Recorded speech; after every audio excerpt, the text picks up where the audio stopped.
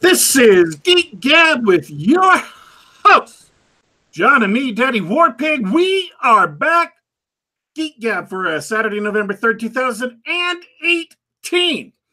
And we have on the show today a good friend of ours and an author all the way from Israel, Yakov Merkin. But before we get to our illustrious guest, John, how was your week? Hello. It's been a good week. Just the usual stuff, working, gaming. Really excited to be on the Geek Gab today. How about you, man? You're playing Terraforming Mars again? As usual, is my customary weekend activity. Has it replaced Gloomhaven? Not at all. I fit in Terraforming Mars around my Gloomhaven schedule. Okay, let me ask you a question. Because we talked about Gloomhaven first a couple of months ago about the persistent nature of the game and how things changed and new characters became available and stuff like that. Now that you've played it for an extended period of time, what would you say about how the game sets that up? From what perspective? From your perspective as a player. I will say that the game itself, the persistent nature of the game, gives you a lot of replay value. There are bad parts to it. The writing is it's about as good as your average crappy video game RPG. The story's not particularly interesting, but the game itself is fun. And the fact that you're always, one or two games away from unlocking a new set of equipment or earning some new treasure or even unlocking a new character class. All the character classes are locked away until you retire one character, and that usually unlocks the next one. All that generates a great... you just want to keep coming back to it. Now, when we first talked about Gloomhaven, we also talked about superheroes. And I mentioned that if you stole the 6 classes from Interlock, it's the Interlock system, right? Or Fusion. The Fusion system. If you stole the 6 superhero character classes from the Fusion, you have a speedster, you have a gadget hero, you have a magician, you have a brick, so on and so forth. That you could actually make a game based on the Gloomhaven mechanics, but with superheroes and supervillains instead of fantasy tropes. I said that could be possible. Yeah. Do you think that's still possible, looking at how Gloomhaven plays? I do. As far as the individual game goes, if you took your superhero tropes, your main superhero archetypes, and you could build a game around that and have it play almost the same, and it would be a lot of fun. I'm not sure about there's like a gear aspect to it, collecting gold, that sort of thing. I'm not sure. You'd have to create some sort of analog for that, because it doesn't matter if your superhero gets a brand new set of chainmail, right? You'd have to tweak the setting to fit it. But I think so. As far as would it be better as a superhero game, I'm not so sure about that anymore. It may not be as satisfying if you just had a modern day Gloomhaven thing. I'd love to test it out. And this is just spitballing off the top of my head.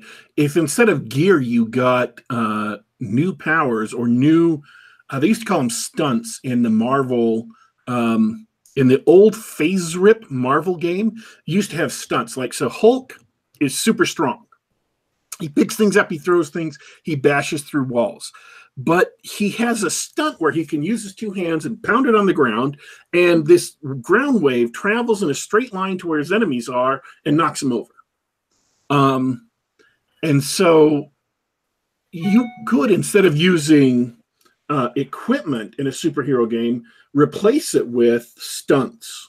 In a Gloomhaven game, all those stunts would be represented as different ability cards that you could earn as you level up. Oh, so they already have thought of that.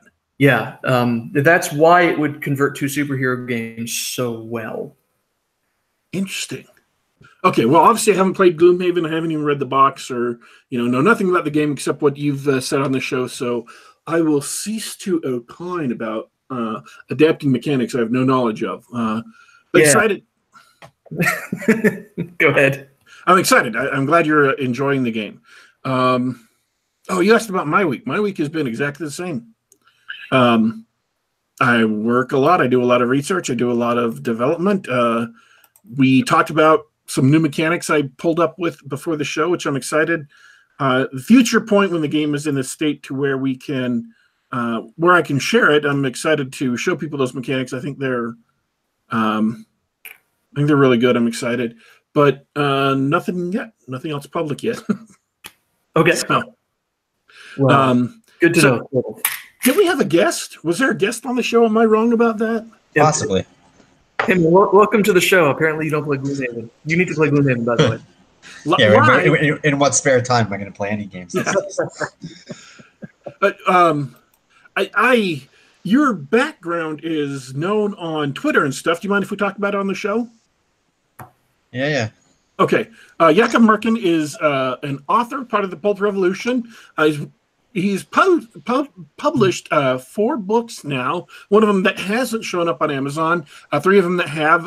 Links to his Amazon profile is in the description of the video, of course. He's got a new book out called, it's the 3rd book in his Galaxy Ascendant series, and a link to the Indiegogo campaign for that is in the description of the video. But first, before we talk about the Indiegogo campaign, before we talk about Henry Cavill's beard, Yakov is a soldier in the Israeli Defense Forces and does his writing in and around his duties as a soldier, and indeed is broadcasting to the show in and around his duties as a soldier. Although it's it's like midnight out there, isn't it, or later? No, it's only 8 p.m. right now. I mean, I'm home for the weekend. Okay.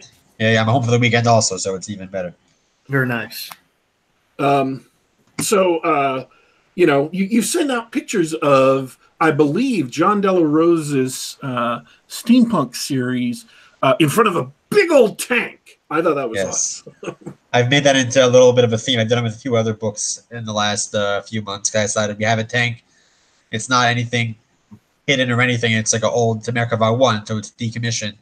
And just on the base, it's like a monument because I'm in an armored core base.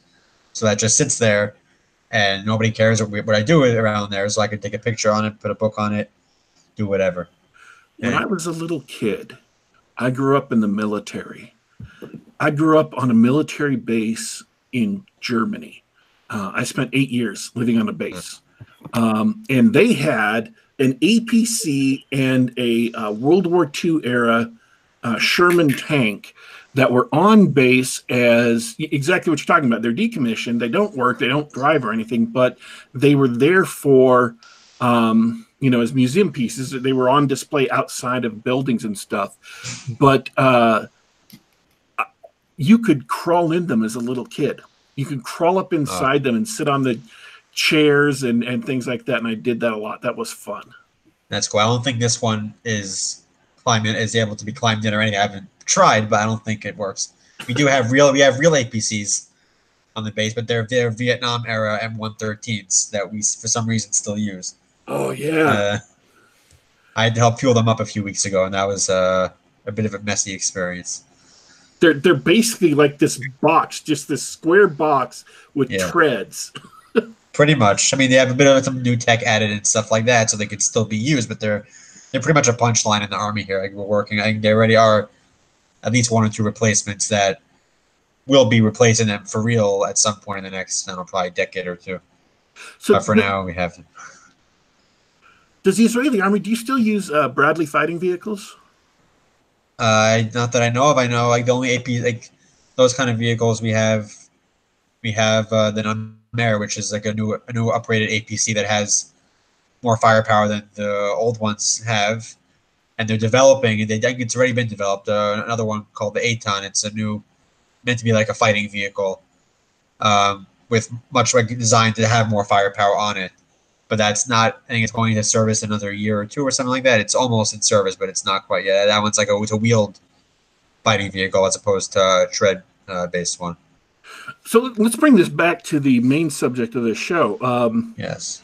Beard. Does being in the military? I'm sure that has lent you added credibility when you're talking about gear and war gear and maybe even combat scenes. Is that the case? A little bit, I think. I mean, it's the base being in the environment helps. Like, my biggest criticism of The Last Jedi, among many, was how the purple haired admiral was completely a terrible, terrible military commander. Like, my 19-year-old female instructors that I had in my basic training would have done a better job in command of that fleet than she did. So, like, it was complete. Like, I can't. I guess it must be that nobody who made that movie ever was involved in the military ever, or has any friends who ever were, and just like they either knew nothing and just didn't care to learn anything, or I don't know what happened. I mean, there's a lot of questions about what happened with that movie. But it's been done to death at this point. What happened? Writers used to research and learn about the things that they wrote about, so that even if it was fiction, it was credible. What happened to that? Even just working hard to make it, to try and fake it. You could fake a lot of these things and make it sound plausible, even if you don't know what you're talking about. But they just somehow didn't even try that. I really don't know what happened with that. I mean, Star Wars is always kind of a bit of a wonky thing with militaries, and everything is a little bit weird in general. But like, that was something completely new level of incompetence. Now, before we, what did you do with Henry Cavill's beard, man? I made a tweet. I think it was on the Netflix tweet about the teaser or a little preview clip of him drinking a potion that they revealed, and all I said was that he would look better with a beard because he looks kind of like way too like soft right now. He doesn't look like an intimidating character in the slightest. So I was like, you look better with a beard. And then a few hours later, like 2,000 notifications later, I don't know what happened. Like, there's multiple tweets of like 200 likes and everything. It was something completely crazy. And see, I caught the edge of that because I sent out the original tweet or retweeted the original tweet, whatever it was, and then you replied to me, and so I got all the people who were arguing with you or mad at you. It meant people were weird, angry. I got all of them in my notifications too, and I was just watching it, going, "Wow, that really got some people steamed." Like, no, he does not have a beard in the books.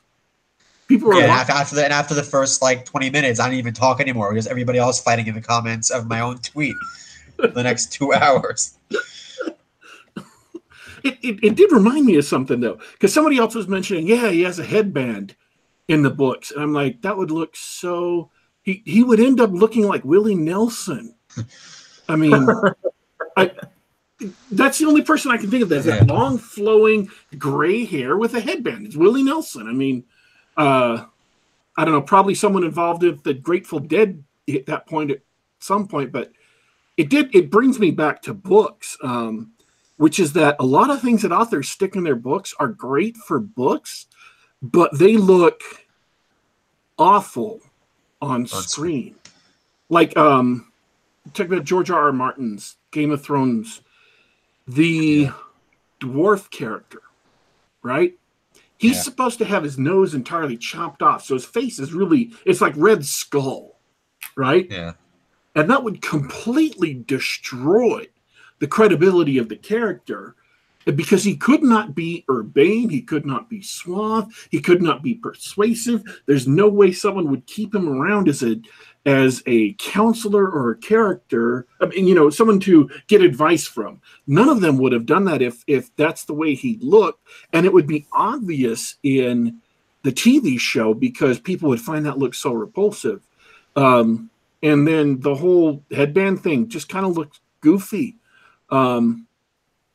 in the sense of a big, bold adventurer with two swords on his back. And it makes me wonder what... if that's, and I don't know, I haven't reached a conclusion. I've just started thinking along these lines. Is that something authors should pay attention to? I don't know. I feel like, whenever a book gets translated over to another medium, whether it's TV or film or anything else, there's going to be changes. Like, there's no way around some level of changes for the adaptation. It's a different way of seeing the story. So, like, but as far as like And like these little details, I think, are the least important things that authors should worry about when their stories get adapted to anything, because that doesn't affect, like, most of the time it doesn't affect the quality of the story or anything like that. It's the other changes that they're making with The Witcher and other stuff like that that's problematic.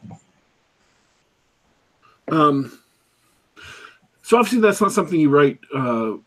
Think about when you write your books, and I'm not suggesting that people should. It just is amusing. It's an idle musing as I'm considering things. But your book series is called Galaxy Ascendant, and the third book is in Indiegogo right now. And I have tweeted out about it, and then I am because I don't want to say this. I may have to double check this. I believe I backed the Indiegogo campaign. Yeah, I believe you did. Yeah, I think I got a notification. Okay.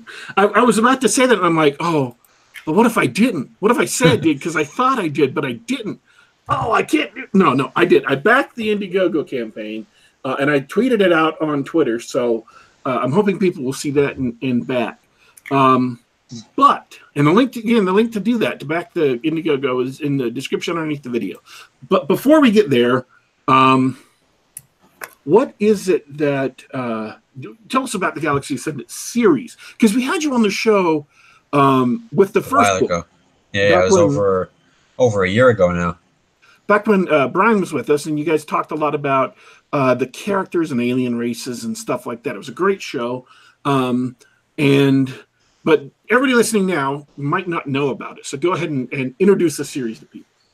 Yeah, I mean, it's basically like a grand scope epic space opera that I've always enjoyed growing up on things like even like Star Wars, like even Star Trek technically qualifies as a space opera in several of its iterations. Games like Mass Effect that I also spent many years playing. Stories that have heroic characters, grand scope of the galaxy, where it's not just Earth plus or Earth and a few other things, where it's, I mean, in my own story, there's no humans at all. It's an entirely alien galaxy with an entirely alien cast, and the glossary that's now 12,000 words long of various planets and species. There's over a dozen species now at this point. It's probably a bit of a crazy undertaking for one person to do in some respects, because, like I said, the glossary is that long without any characters in the glossary. Anything, no proper names. There's over 100, maybe 130 already named characters in the series. I mean, most of them obviously are side characters, but still, it's like, it's a very big thing. And it's, especially now, I was talking about on Twitter just a little while ago how all of these big space opera franchises that inspired me growing up are basically dead now. Like Star Wars is, we know how bad it is right now. Star Trek is on nostalgia life support, either grasping at straws for Discovery Season 2 to keep it alive. And Mass Effect is completely dead as a franchise. StarCraft also, Blizzard just ignores StarCraft. It doesn't even exist anymore for that. I don't even know what they're doing with it at all. And so a lot of this, I mean, I started off writing this series as like a love letter to the stuff that I grew up enjoying and watching. But now it's kind of like, in my mind, it's almost like a replacement or something to fill in the void that's being left by all these franchises that are collapsing or just drop dead. Why not? Make your own. Yeah. Nice. Also, Star Wars now gives me a whole list of things to not do. So now I have a whole list of things to make mistakes to make sure I don't make the same mistakes. So in that respect, Star Wars is actually a little bit helpful even now, but not in the way they expect. Don't sell it to Disney. That's my advice. Well, if they offer it, depends how much they offer. I don't know at this right now. But I admit, if Disney offered me $4 billion for something, I would have to sell it and then just deal with whatever backlash came. You could see that on his face. That's exactly what happened. He was like, "This was my baby, but I'm done with it now, and I'm really sad, but I have so much money." Yeah. It's different. I guess it's a different situation for him versus somebody like me. Lucas is already a billionaire at that point, so he didn't have to do it. But if I was offered that much money, I'd probably just say, okay, fine, and just go with it. But I mean, I wouldn't necessarily be happy about it, but I don't know. It's an interesting question to wonder about. So when you were building the galaxy, what made you decide not to use humans at all? A large part of it was just all the sci-fi that I grew up that I enjoyed. My favorite characters were always the non-human characters. Like I never like humans were always the most boring ones out of the party, like in Mass Effect or even in Star Trek. I mean, you had Spock, who was a main character, but he was like very much like a secondary character. I mean, Deep Space Nine did it a little bit better, where they had more aliens involved. But I was just always more interested in it. I feel like if you're gonna write space opera, if you're gonna write that kind of sci-fi, you might as well do interesting stuff, different stuff, and have aliens as characters. I guess I understand why for like TV shows and movies they usually do more humans because it's easier on the budget for effects and everything. But books, there's no limits on what you could create. There's no special effects budget for words or anything. And cover artists can do whatever they want. My cover artist has done a great job with so far 4, soon to be 6 of the main characters in the books on the cover, none of whom are human. Some closer than others, but all I have to do is tell him what to do, and he's done a very good job with bringing them all to life so far. I love the idea of getting non-humans, but I do have to give you a little crap. I see your icon there on the cover of the first book. You know that you have cat people, right? Yes, I do. That's pretty nice, but aren't you worried that that's a little too familiar? I mean, they're not human, but... I don't know. It's a matter, I mean, I guess in some ways, but I mean, I haven't seen that many cat people in science fiction, and I mean, a lot of alien species throughout a lot of franchises were always based off of animals or things like that. Well, let me ask it a different way then. Yeah. Am I the only person to point that out? Is everybody satisfied with the alienness of your cat people? I think so. I haven't heard any complaints yet. All right, then it's just me. Yeah. Yeah, well, I mean, they're probably different from most cat people that have been in fiction before, I would think. I haven't run into that many different versions of such a species, but I do think that I have, like I said, from a culture perspective, from how they view things, I think they are different. Like they're not anime cat girls, if that's what anyone's worried about. And they're not Khajiit either. No. I haven't ever actually even, I mean, I know about it, but I haven't ever actually played any of the Elder Scrolls games, so it'd be very difficult for that to influence me too much. Everybody says that they're very good games, but they're lying. Even if they weren't, I have no time anyway. So, Wing Commander, the Wing Commander series, their main enemy was space-going, the Kilrathi, right? The space-going cat people. Oh, yeah. And then in the known space background of Larry Niven, the Kzinti, were also cat people. And then in Traveler, the role-playing game, space role-playing game, they had a race called the Aslans, who were lion people. Were they all villains or mixed, or are you using the sci-fi ones? Those are just the 3 sci-fi ones that came off the top of my head. No, but were the species all using the villain role, or were they not all the villain role? I don't know. I know the first 2 you said were, but then the other one, the last one, I don't know if it was or not. I don't know if the Aslans were or not. I don't know enough about the official background of Traveler to make a definitive. And it's possible I got the name of the race wrong. I'm sure somebody... No, I got it right. The Aslan. 4-limbed, upright, bipedal, carnivore, pouncer, humanoid lions.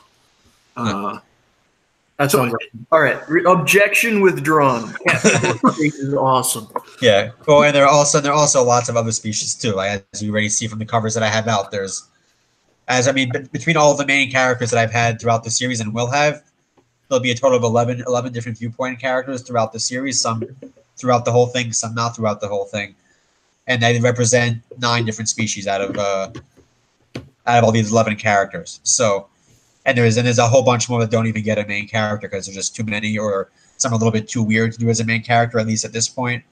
So that's the other hard part with non-humans also. You have to, for main characters, they have to be human enough that you can make them a main character. You can't make it like this weird blob that doesn't think like people do at all as a main character, at least not for a book. You can do that for like a short story, I think, but not for a novel series. So how do you manage a background that's that big? I somehow manage. I mean, I have the glossary that I've been building on my own. I put it in the books too because I add extra details in the glossary that doesn't make it into the books because it would just be too much pointless exposition that doesn't add to anything. So I put it in the glossary so readers who actually are interested to read more can learn more there. And also for me, for future books, all I have to do is go back there and look at all my stuff, see what I have. I also have I haven't updated it so much, but I have what's called like a Wicked Pad. It's like a program you can make a personal little wiki thing where you could make links that are clickable on it, and you can organize things that way. So I have some of that in there, and yeah, I don't know. It's just one of the things that just seems to work. Like I always go back to make sure I don't contradict anything, and but writing down just is what helps the most. But I have again the glossary has it all written down. The glossary includes everything that's not proper nouns. We're not characters because there'd be too many to put in there. So it's all the planets, all the species, a bunch of ship classes, a couple of important ships. I don't put every ship in there that's named because that'll also be too many. But yeah, I don't know. It just I mean I've always been good at remembering pointless details from books and stuff anyway. So I guess that kind of helps when I'm doing it with my own books. That I don't like forget these things most of the time. I don't refer to it back that often. Only when I'm not sure I go back, like to remember what a planet was or where a planet was. Also, I have a galaxy map to help with that too. I'm getting a new map that I'm gonna hopefully we finish soon. I get to release that to everybody at some point.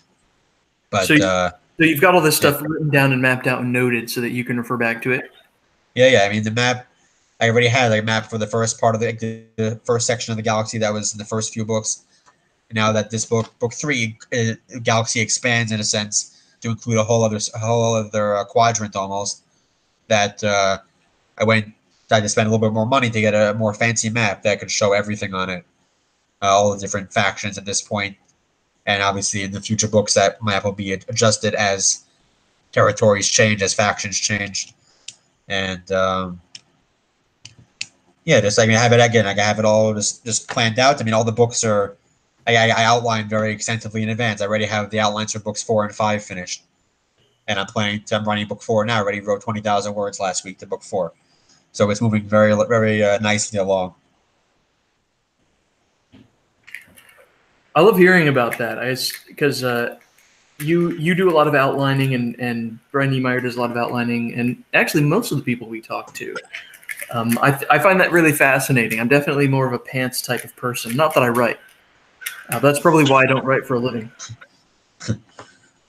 Yeah, and it's for different people it works different things, but for me it's very, very much a better system to outline. I have one book that I wrote without really properly outlining, and that's the one book my editor said needs a lot more work to be revised before it'll be ready to go anywhere.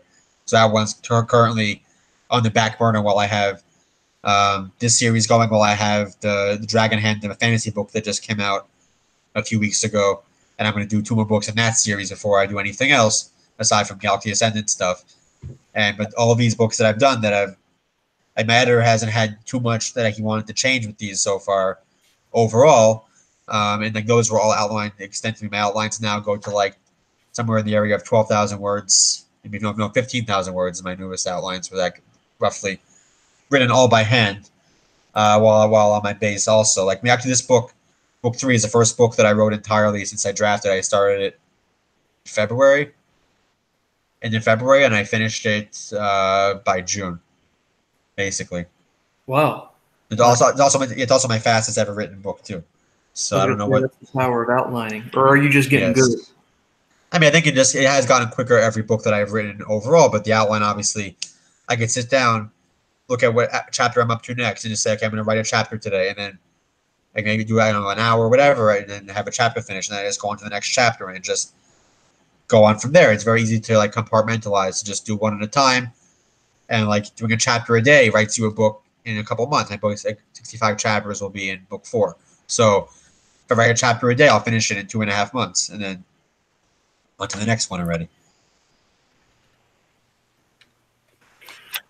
So what aspects of your books are going to draw people in? I mean, what is it if you wanted to sell people and say, hey, this is what you'll get from reading my books. This is why you should read it.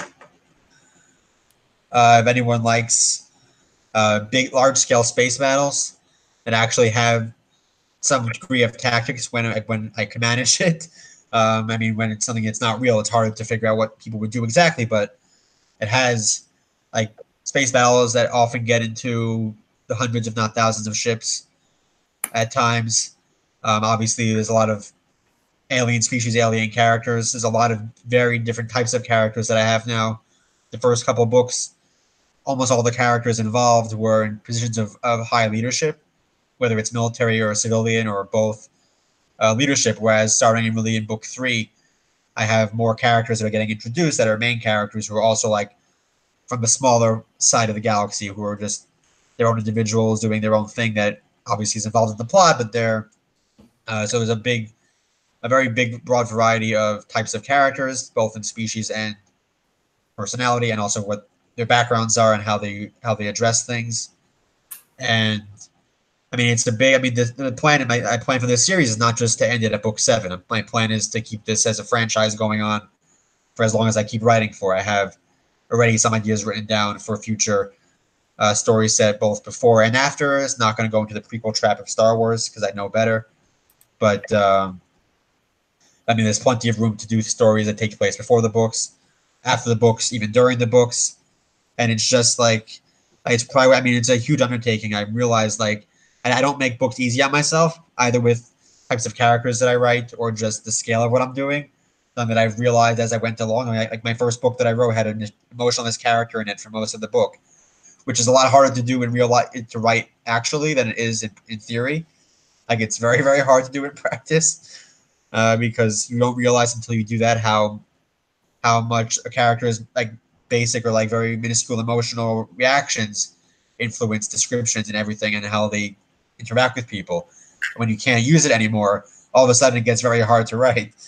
So, like I have a history of making it very hard on myself to make things work. But thank God so far it's worked. I mean, I don't have that many reviews yet on the series. Hopefully, I'll be more throughout this campaign and have people more reading the books. But every review that I've had on so far has been a very positive one. Everyone seems to enjoy it. I have at least a few super fans I could count on my head. I could count on already. People who I know have bought all my books and have told me that they loved all my books so far. And also branching out into fantasy, but like with the Ascendant books are going to be my main focus for the foreseeable future, just because my first love in like fiction form was sci-fi, was space opera, and that's what I want. That's what I wanted to write when I first got the idea for the stories back 15 years ago. Now is when I first got the basic idea that became the first book, and so this is like a long-term project that's finally become realized in the last couple of years now.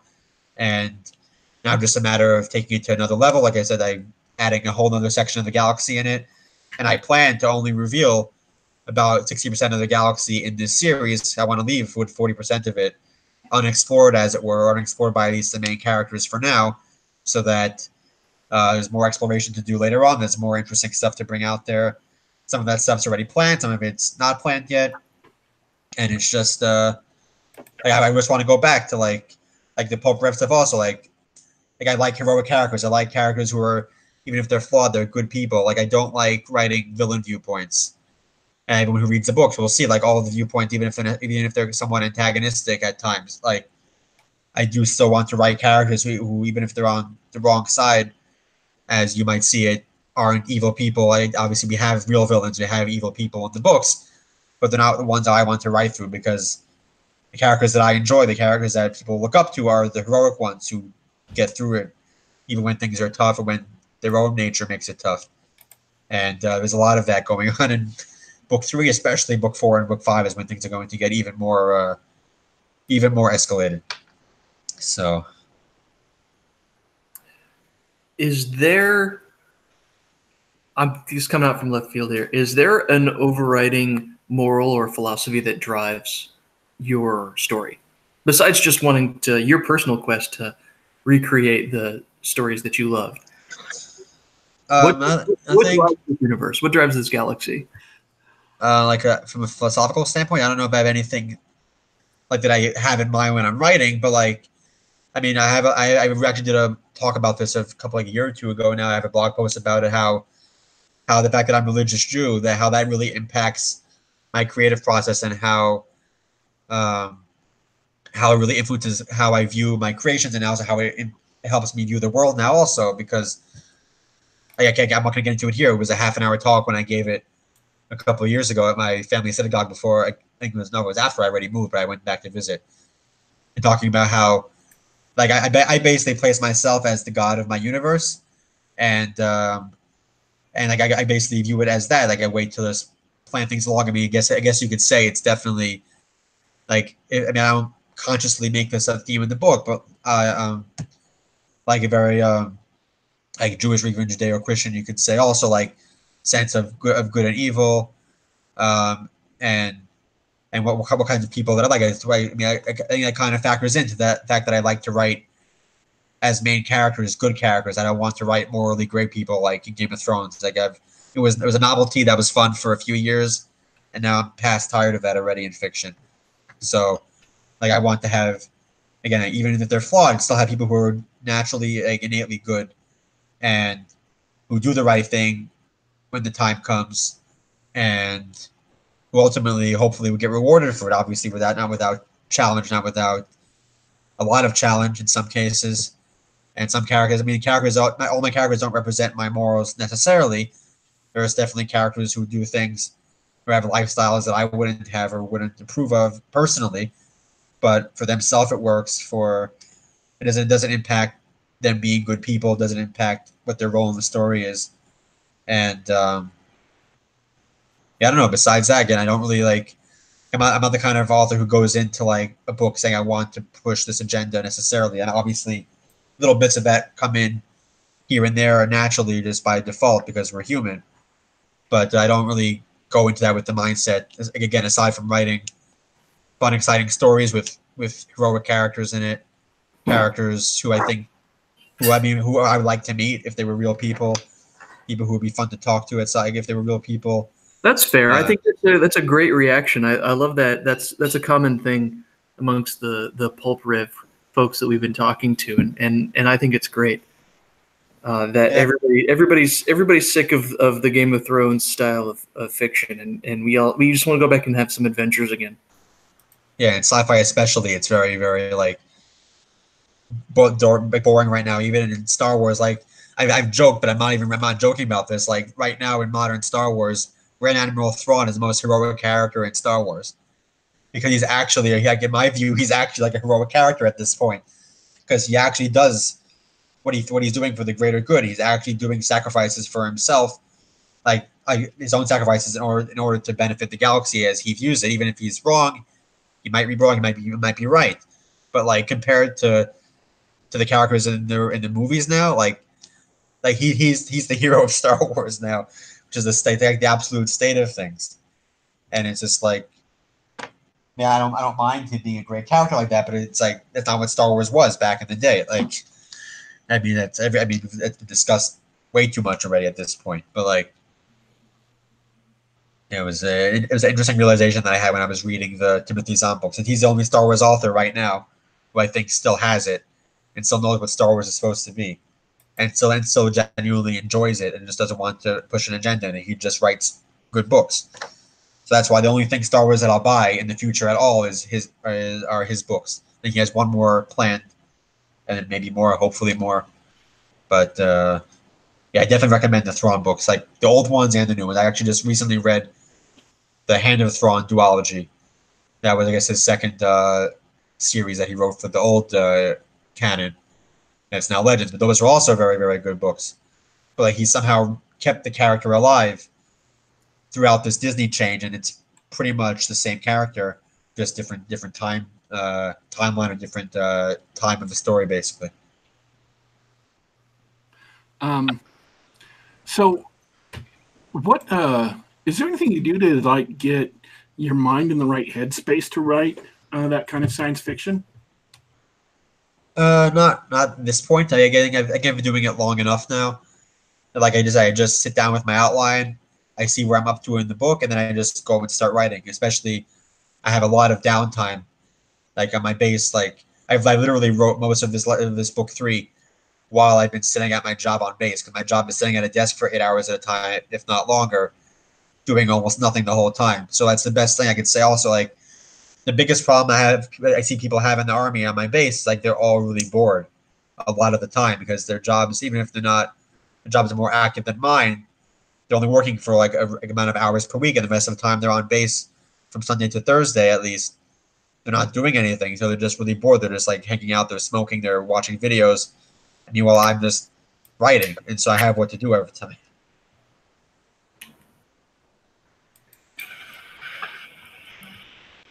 Dad, you did it. What? With science fiction and building an alternate or a bolt-on to physics to enable some fantastic things to happen. And there are a lot of things I read about, or I watched a video last week again, and I mentioned this channel before, I think last week, Space Doc. They were talking about some technological stuff and mentioned gravity plating, which shows up in TV shows because it's so much easier, especially on a budget, than making a ship that, okay, we're not accelerating anymore, so now everything's in free fall. And designing a ship, you don't have to design it so that everything works in two directions. Like, okay, here's horizontal orientation while we're in a gravity well and everything's pulling down. But when we're under acceleration from the rear of the ship, everything is going, vertically. And so the tail of the ship becomes down and the cockpit becomes up. And so now we have to consider, okay, how do chairs rotate? How do control consoles rotate? What do they have built into the ship to allow you to move in horizontal or vertical orientation? And what about, complex maneuvering when you're flipping around and stuff?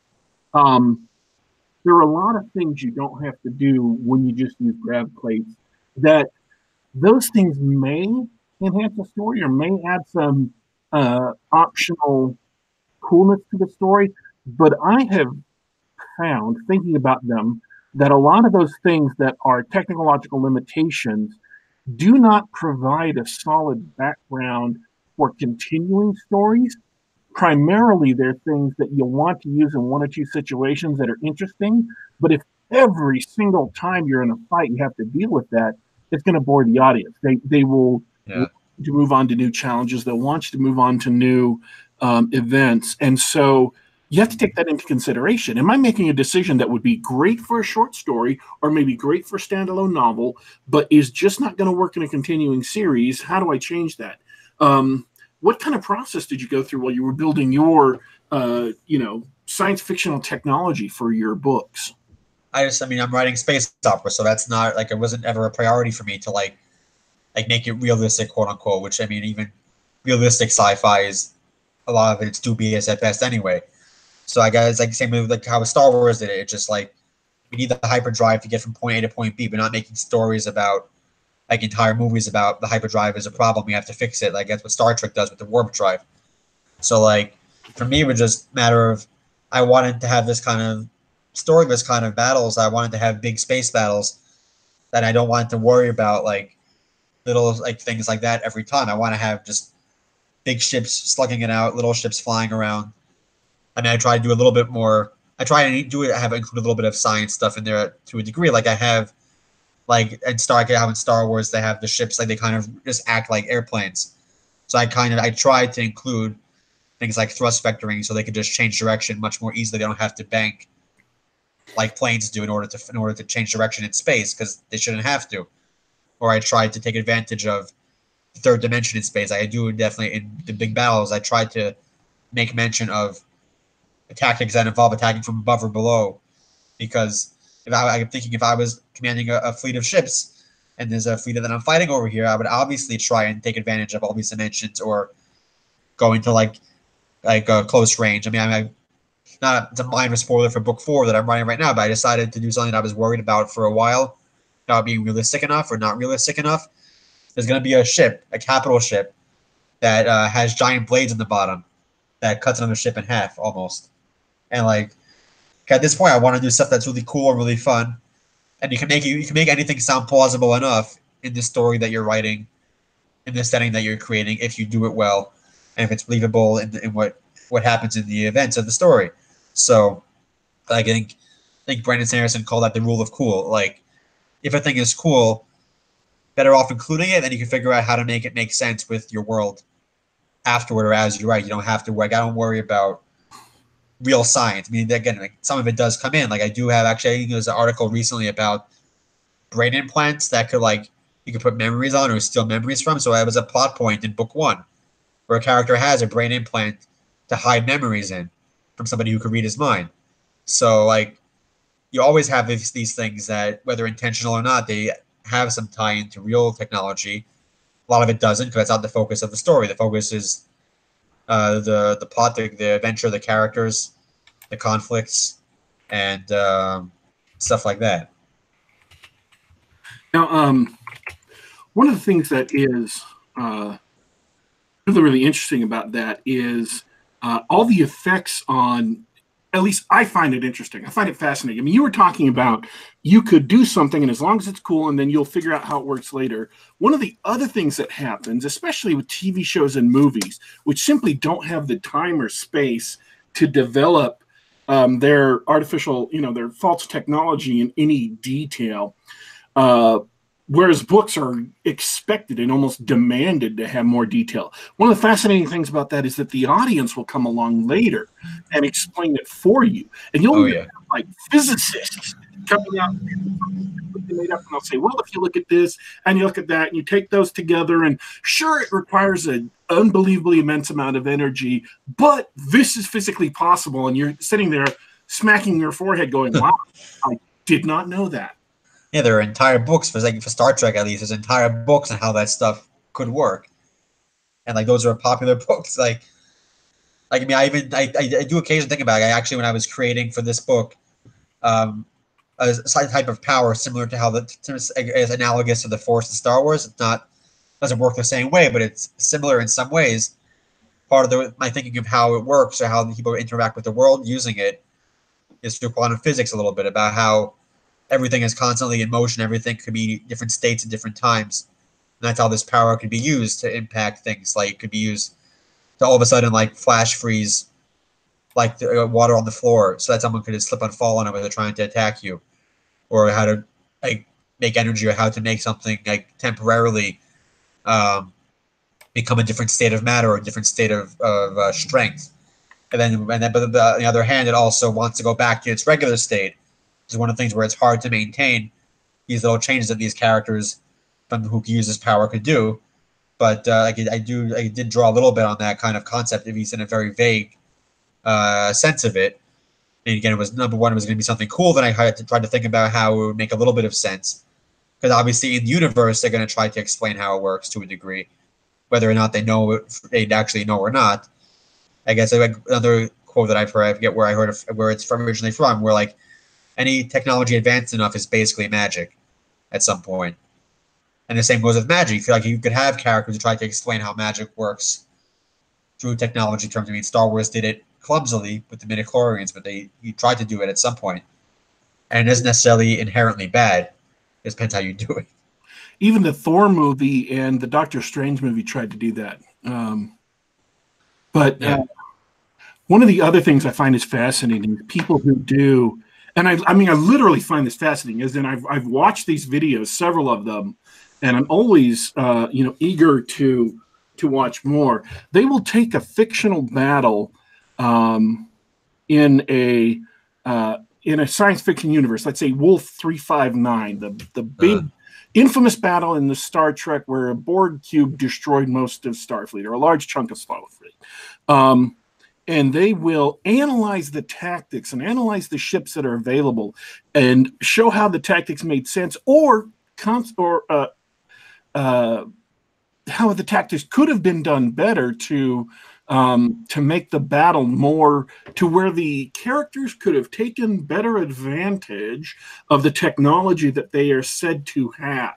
And again, going back to the someone did the same thing for, obviously, the infamous scene we've already talked about in The Last Jedi, pointing out that, well, if you had this big ship with shields and you had all these little ships, instead of driving it into the super, Death Star or super Star Destroyer, why don't you just move it so that your shields, your ship, is between the little shuttles and the enemy, so they're shooting into the back of you, and Yeah. ran fine, and everybody's safe.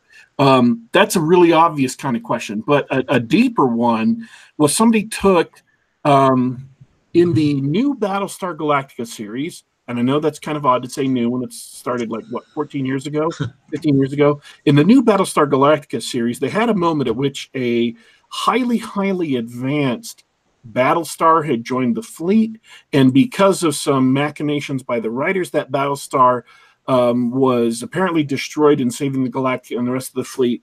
I saw a video of someone analyzing the capabilities of the Cylon base stars and the capabilities of the Galactica and the Pegasus, and showing how they could have made a battle plan to maximize the use of weapons on the Galactica and the Pegasus that could have enabled them to save the Pegasus instead of it being destroyed. I find that kind of stuff fascinating. And let me bring that back to a question about the book. When you're planning battles, do you ever go back and think, or before time, do you ever think about, okay, does this make sense with the characters I've made? Does this make sense with the technology I've made? If I were, for example, wargaming this, how would the battle itself as a whole go? Or do you focus on the story, or a little bit of both? No, I definitely do both. I definitely like to war game to a degree. It's obviously hard, but I'm having battles of the scale that I'm having, because it's like you can't micromanage every single ship out of thousands or hundreds that I'm having in the battle. But I definitely try. Like I said before, I always try to think about what they're attacking, what's going on here, what weapons they have, what would work better. Like I think it was in this book 3, where I have a character divided comes up with a new tactic to use against an enemy who's very, very good at reading their tactics and figuring out what they're going to do next, and a way to kind of take advantage of being spontaneous, more or less, in order to keep it from being able to predict what they're going to do. So I always like to try and think about it. I do watch those channels a lot also. Like the last few months, maybe even longer, I've been watching Space Stock, and I think Eckhart's Ladder does a lot of that also on YouTube. There's some other, might be one or two others also that do that. But those are all very fascinating to me. I like to watch this stuff, and it definitely has, like, I don't necessarily go watch them before I write my battles, but I definitely like to look at that and like, look at what ships that I have. It's especially easier now that I'm starting to write down for lore reasons. I'm actually going to post after this podcast. I'm going to make my first lore post about a ship in the universe.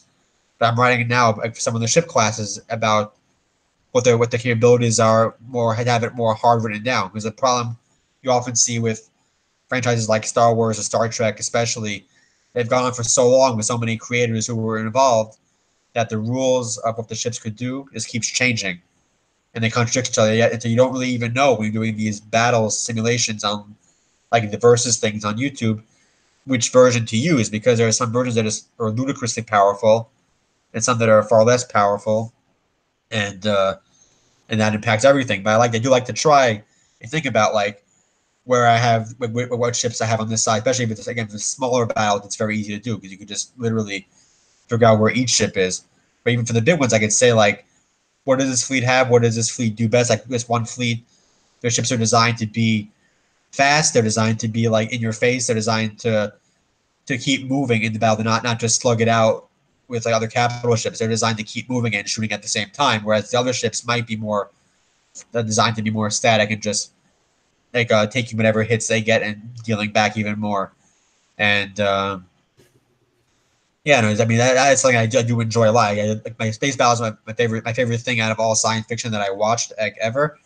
So like that was like the best parts of all these movies I could watch all like over and over again, at least if they're done well, are the space battles. So that's one of the things I really like to have in my books. Like, and I do try. I mean, obviously, again, it's hard with scale of battles that I often have in the books, but it is a lot of fun to just sit down for a couple of minutes, think about who's attacking where, what if there's any space stations involved, any static defenses involved. I actually just wrote a chapter in book 4 of like a big battle at a planet where one side prepared much better in advance than the other side and took full advantage of static defenses of hidden ships behind the moon or something, or I think it was behind the moon, or ships just waiting out of the system in hyperspace to come back in behind the other fleet that was just attacking their fleet and things like that. And it's like it really adds, it does add something to like the realism and also just to the fun like I said, I do really enjoy those videos from Star Wars and Star Trek, is analyzing the battles, and it's fascinating. I would really like to talk about this some more, but we are bumping up against the end of the show time, and I've got things to do immediately after the show. But I want to thank you for coming on, and also give you a last second to pitch anything you want to before we roll out. Oh, aside from just obvious, the Galaxy Ascendant series, Book 3, The Shifting Alliance, Indiegogo is live now.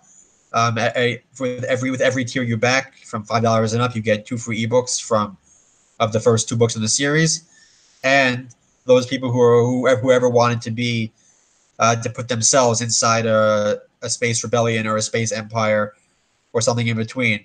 There are multiple tiers where you get to have a character with the name based off you or somebody you like or somebody you hate put into the book as a secondary character with the name, and different levels. One level is just an appearance guarantee. Another one is an appearance plus meeting one of the main characters at least once.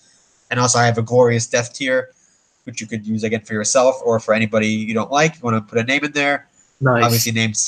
Obviously names subject to change and to add to adaptation based on the species that they're involved with. But like I said, I have over a dozen species, and I have at least 3 main factions right now. At least 3 main factions right now that are involved, where I could work with you to put a character in a place that makes the most sense, that would be the most interesting for you and for the story itself.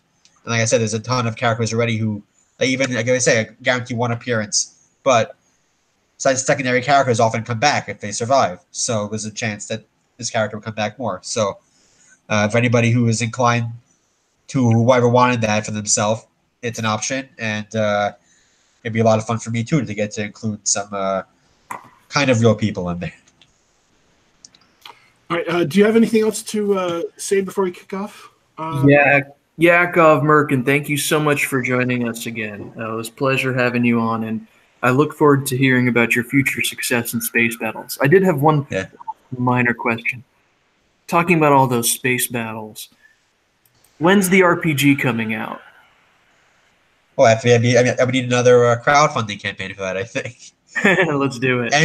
And somebody who knows RPGs better than I do, who could help figure out how to make it work right. Because again, I do have multiple different fleets and multiple different types of ships that would work very well for that. I think it would be a lot of fun with different capabilities and things like that. But it's not something that I'm knowledgeable on as far as making a game. So I would really need somebody to work with me on that to figure out how it would be set up in a type of game or how that would work. But if it goes well, if the series keeps doing well and every book is done better than the last book, then I would definitely plan for that in the future at some point, because that would be a lot of fun for me too. Even if I don't play the game so much, I would love to play my own game. So cool. Thanks, man. All right, I want to say thanks to Yakov for coming on the show. Wish him best of luck with his Indiegogo. I backed it. Put the link to the Indiegogo and a link to his Amazon page in the description of the video, description below the video. And if you're getting this through like SoundCloud or wherever, you should have it also in the information on the video. So you should be able to see that and go there. I want to thank everybody who's coming to the chat, listen to us live. They're talking about a lot of stuff to do with Blizzard and Thrawn and things like that. The Battle of the Bastards from George R. R. Martin, the George R. R. Martin based TV series came up, talking about tactics there. So go check it out. Tom Kratman recently had a post go up on the Bayan Books website. So if you go look at the Bayan Books website, or not the website, the Bayan Books Twitter account, or Tom Kratman's Twitter or Facebook accounts, you can find a link to that. And he talks about battlefield organization and tactics and things like that. I thought it was absolutely fascinating, and I thought it was absolutely gold. If you are he's specifically talking about how it works for his science fiction universe, but he brings in a bunch of examples from history and how things have worked with history, how organization works, things like that, so that you don't have to go all in and ram a whole course on military history down the throats of your readers, but you can be informed by military history and by how Colonel Kratman does it. Again, reminder, he was in the infantry for many years. He's a professional war fighter, and even though he's retired now, he still retains a huge amount of knowledge about that subject. Give the article a read. It's not a super long article, but I found it very, very informative, and it's a good way to kind of give yourself some added verisimilitude when you're discussing military issues in a fictional universe like science fiction, fantasy, whatever you've created, steampunk, whatever. All right, so thanks everybody for coming on. Thanks, Yakov, for coming on. This is Geek Gab. We are here about every Saturday about this time next week. We are scheduled to have someone come on the show who worked on the multiplayer of the original Halo series. And so we're looking forward to that very much. And so you can get this show on SoundCloud.com. Just do a search for Geek Gab. You can get this show on the Google Play Store or the iTunes Store. Just do a search for Geek Gab and subscribe there. And of course, we are available on YouTube at Geek Gab, youtube.com/GeekGab. And you can check out the shows and even read through the live chat. Thanks, everybody, for tuning in. We are leaving you for today. But don't you worry. Don't you fret. We will be back.